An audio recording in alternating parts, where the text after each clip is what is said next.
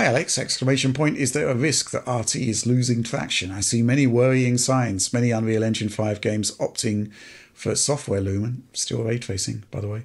CDP are discontinuing the Red Engine, which is arguably one of the best RT/PT implementations. NVIDIA focusing on AI and not committing resources to implement high-end RT features in games like Cyberpunk. No RT in Atomic Heart, RTGI in Forza Motorsport still not released, etc. Maybe the limited RT capabilities of consoles are the culprit, and hopefully PS5 Pro will help.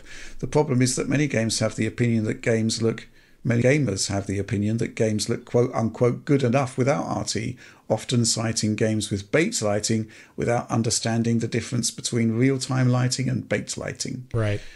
Lighting, yes. This one should be fairly easy to dispatch, so have at it. Yeah, so I don't think there is any large trend to have what you just said about the PS5 Pro, for example, is a good counter argument to a supposed trend where Sony is going to be there.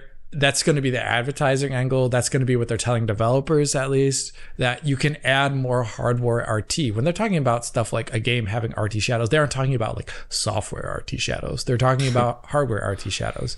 And then you can add things like hardware RT reflections. We don't see any, like the industry, I don't think so at all. And I don't think there's been a reduction in the implementations of like hardcore ray tracing. Over time, it's increased. The few games that you list there, Forza Motorsport has had, apparently, from my outside view, with no internal knowledge, some sort of trouble development, where the things that it has promised, it has not released. I wouldn't use that as an example for anything. With regard to games shipping only software lumen is a good enough approximation to do certain types of game types. I would vastly prefer hardware just because the fidelity increases, but I won't yell at every single developer out there who doesn't release a hardware lumen version of a game. And things like the current version of hardware lumen, yes, it is not so performant, especially on consoles, but things are changing in UE land at the moment. UE 5.4 is apparently going to be much more CPU efficient and going to have a better hardware RT implementation. Things like work graphs on PC are also going to increase essentially the performance of things like hardware RT in Lumen, or just generally increase the performance of UE Unreal Engine, and they've already started demoing these things. So if anything, the entire industry is moving actually pretty just further in this direction. And as soon as Intel releases Battlemage, and as soon as NVIDIA's Blackwell comes out, whatever that's going to be called, RTX 5090, 5080, we're going to see even more pushes for hardware RT. And there's nothing wrong with software RT in general. I like back in the day, I loved Svogi. I thought it was cool. There's nothing wrong with a game not using hardware RT and using software RT. It's more like if the engine already supports it, it's a nice option to add for users, which is why I talk about it. But yeah, I don't see this trend at all. Okay, Oliver? Yeah, I actually think that, like, if anything, we're seeing the opposite of it, especially when you look at a lot of upcoming games like Black Myth Wukong and like the aforementioned Star Wars Outlaws, where, they do have heavily ray traced lighting.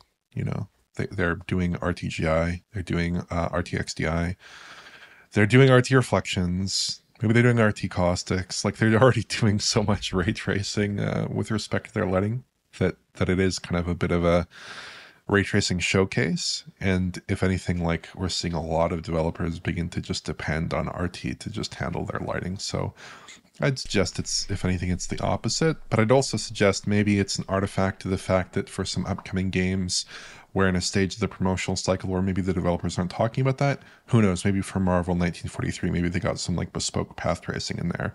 We just don't know yet because that game is like a year out at least, probably at this point, a year and a half out perhaps. Right. And at some point they will discuss that. They will disclose that. Certainly, like when you go back to like Alan Wake 2, they weren't disclosing the fact that they had a path traced renderer in there at the release, or rather at the reveal date of that title. It was later down the line. So I think we are going to see more of that down the line, not less. And I wouldn't particularly worry about the fact that we haven't seen like a ton of announcements, because I think those will eventually come, especially as like developers get to grips with new hardware, more powerful PC GPUs. I imagine it will happen. Yeah, I think from my perspective, there's an interesting concept here, that the idea that using ray tracing is taking too much performance out of the box, therefore it might be losing, momentum.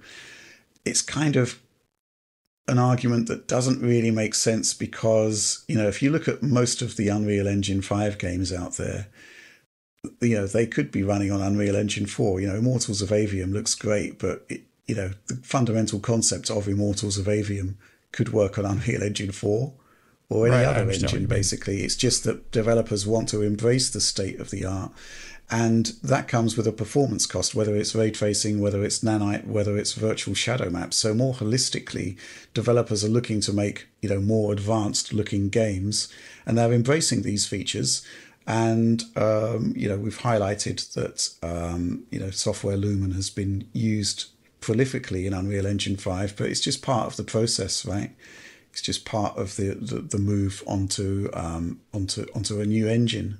I'm sure it will get there. I guess we'll just have to wait and see. Mm-hmm. Losing momentum, though, I guess, Alan Wake shipped on console without hardware accelerated ray tracing, but it was still there in PC. Obviously there is a bit of a divide forming, because we now have PC parts in the mainstream that are actually quite good at ray tracing, very good, a lot better than the consoles. So there is that divide. But the point is that the overall direction of travel is towards more advanced features. We are seeing the transition from Unreal Engine 4 to Unreal Engine 5. And it's not just ray tracing that's part of that. It's just a general trend upwards. So, I don't really see it losing traction. Obviously, we've had games like Avatar coming out where it's all baked in.